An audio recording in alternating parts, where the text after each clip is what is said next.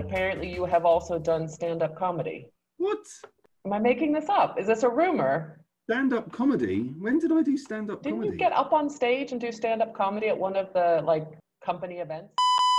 Hi, and welcome to the second episode of Learn English with Amy. In this episode, I speak with a very funny guy. So funny that I thought he'd done stand-up comedy before. He has an interesting name, which he will spell for you and explain what it means. He'll talk about learning to communicate with locals in Southeast Asia and in German with his father-in-law. He will also talk about the positive side of all these video calls that we're doing in this time. Never look a gift horse in the mouth is one of his favorite sayings, and he will explain to you what it means in his own words. Be sure to listen to the bonus episode for his top tip for getting really good at speaking English. Let's get started. We start with my guest telling us his name and how to spell it.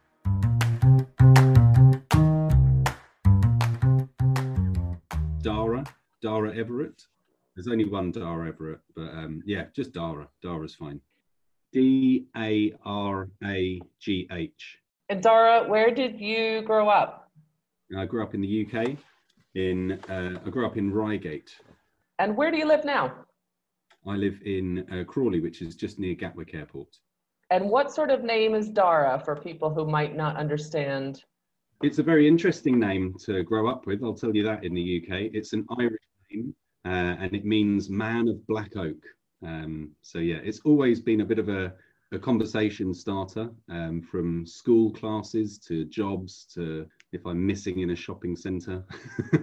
There's always a pause before my name, and we're looking for a Daragh. So yeah, it's spelled a bit. There is, I don't know if you've seen it, but on YouTube, there's a whole channel which is dedicated to helping people understand how to pronounce Irish names.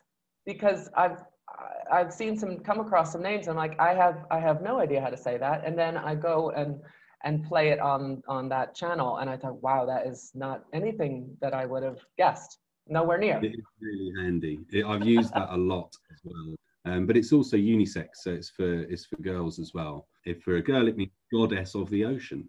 I did not know that. So a man, you said it means a man of black oak. What does that mean exactly? I have no idea. It's strong. It's a strong name. Oak Strong.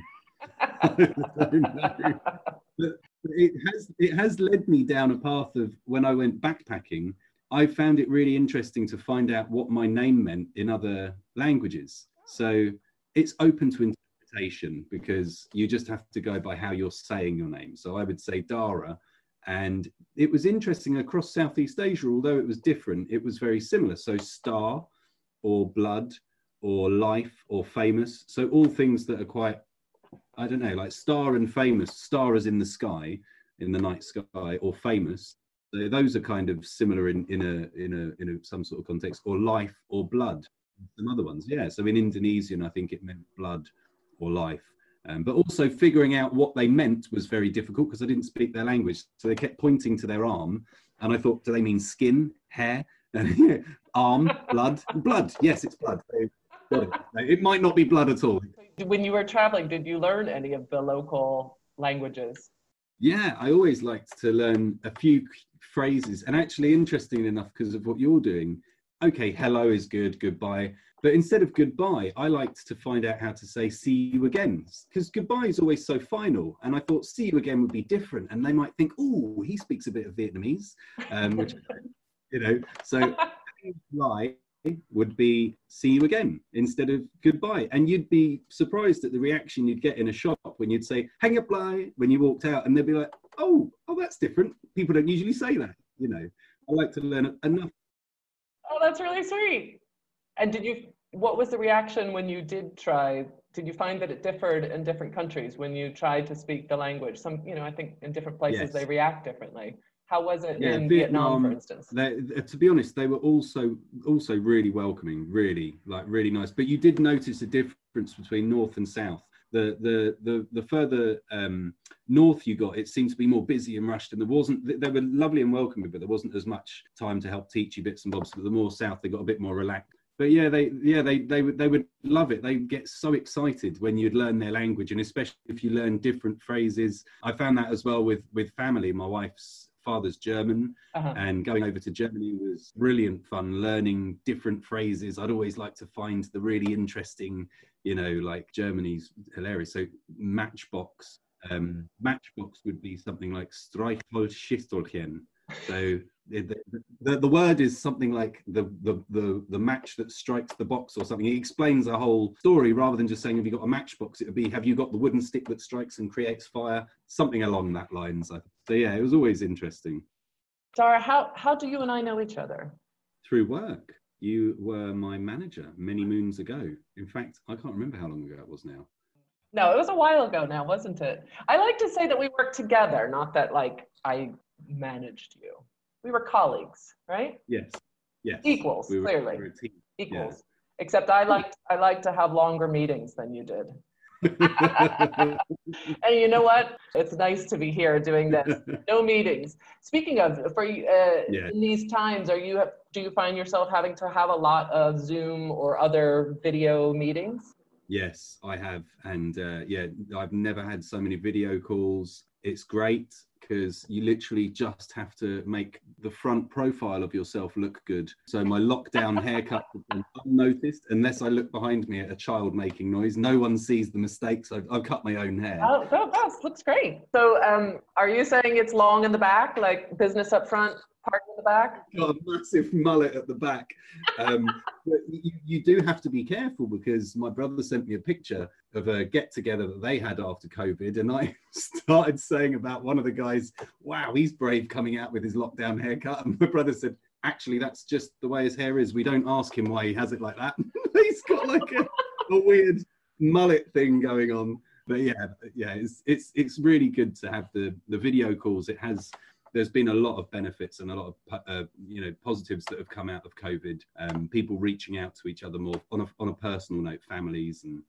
But also the nature of your role, I think it's still similar, is that you are responsible for helping clients use technology and use systems, and that was always over the phone and with maybe Skype or just audio chat, right? And then showing screens. Have you found that people are now more comfortable to just do a video call with you? They're all jumping into it, and it's lovely to see them at home and, being trained by other people and having a child run in with a kite with a problem. And I've had all sorts, I've seen people, I was on a Zoom call with a couple of friends, and I didn't even realize that one of them lives on a farm. And I heard all these weird noises. He goes, oh, that's the sheep. He's just like, yeah, didn't know. So it's interesting, not just about work, but with your friends that he is a friend of a friend, but I should have known. You would have thought you'd have known that sort of stuff. And it took a pandemic and a Zoom call to make you realize he lives on a farm, for crying out loud, But I think you're right. I think it's nice that you get to see another side of people. But I suppose for you, because there were so many clients that would be like, oh, Daragh, how is he? You were always the favorite, and I'm sure you still are. But people were like, oh, I want to meet him because I have no idea what he looks like. When am I going to meet Daragh? Is he here? When we would go to conferences and stuff. And so now, not only, I guess, have you met some of them?